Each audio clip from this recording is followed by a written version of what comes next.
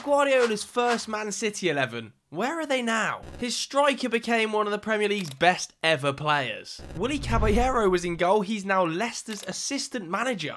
Bakary Sagna was at right back, he retired in Montreal in 2019. John Stones has obviously gone on to lift a treble with the club. His partner on the day was Alexander Kolarov, who retired at Inter Milan in 2022. At left back was Gael Clichy, he's now a TV pundit. Fernandinho is still playing in Brazil for Atletico Paranense. Raheem Sterling is still playing on the wing for Chelsea. The attacking mid was Kevin De Bruyne, who's probably still the best in the league. David Silva tore his ACL last year and retired after that. Nolito played out wide. Last year he retired playing for Ibiza. And finally up top was a man who retired with a heart problem at Barcelona, Sergio Aguero.